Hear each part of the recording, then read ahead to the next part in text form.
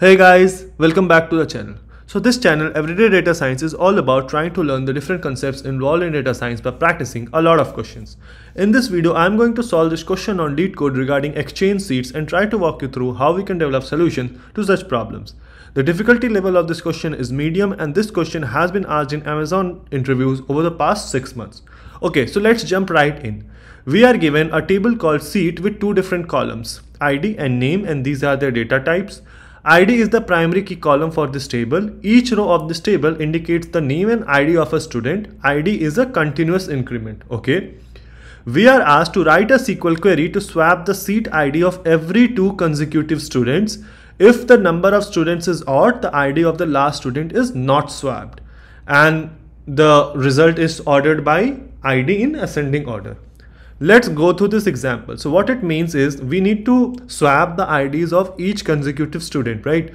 So 1 and 2 are consecutive, then 3 and 4 are consecutive, then 5, right? So it says for Abbott, the student ID should be swapped with Doris, right? So for Abbott, the student ID should become 2, and for Doris, it should become 1. Then for Emerson, it should become 4, and for Green, it should become 3. And since this is the odd number of people, and it says that if there are odd number of students, the ID of the last student is not swapped. So for James, it should be 5, right? And that should be the answer, right?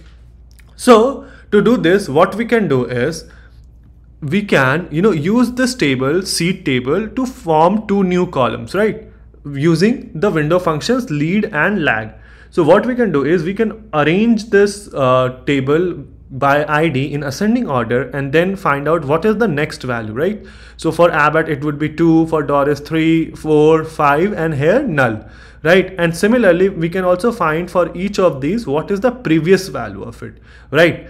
So for Abbott it would be null, then for Doris it would be 1, 2, 3, 4, right? So let's go ahead and try to build this, and then based on that we will try to come up with logic which can solve this question. Okay, so from this table called seat, let's keep both the rows. So select star and then make two new columns using lag and lead, right? So lead of the ID column, so the next value, right?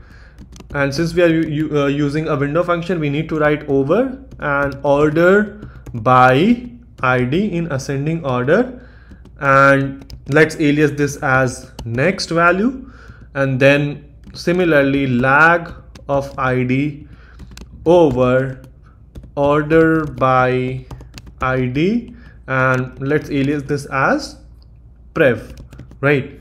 So what will this give, right? So let me just copy this just to demonstrate what will happen with this query.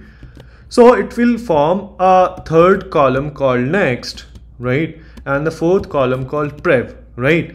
So what will happen? So for this, right? So what is the next value? Next value from the ID column, right? So 2, 3, 4, 5, and there is nothing after this. So here it would be null, right?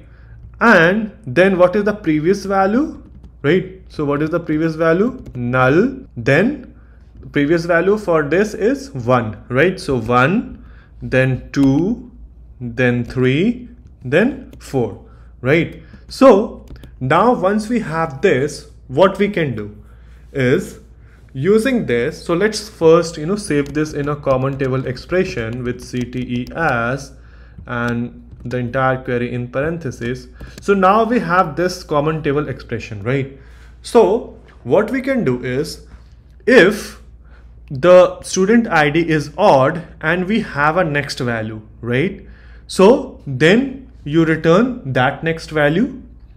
If you are even, right? So since you are even and it says that ID is a continuous increment, so obviously the first even value will start at 2, right? And since it will start at 2 and ID is auto increment, so you are bound to happen, like you are bound to have a prev value, right? So whenever you are having a even number, you just return the prev value, right? And if you are odd and your next value is null, which means that there are odd number of students, so you just return the ID. So what were the three conditions? If you are odd and you have a next value, return the next value, right? If you are even, then return the prep value. If you are odd and your next value is null, then return the same ID, right? So what will this do? So for example, for ID equal to 1, right? So you have a next value, so we are returning next, right? So for Abbott, it is going to be 2. For Doris, since it is in even ID, so it is going to be 1. Similarly for Emerson, 4, Green, 3. For James, ID is odd and it is null, so we are returning the ID, so it is going to be 5. So you see, for Abbott, the ID became 2, for Doris 1, similarly for Emerson and Green, and for James it remained the same. So that is the logic that we are going to employ here, right? So from this common table expression, what we are doing is we are returning, and since we have 3 different cases in this case, so we use case when statements, right? So case when, right, ID modular 2 is equal to 1. This means that ID is odd number, right?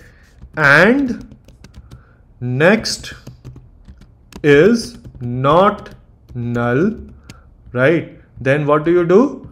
You return the value from the next column. When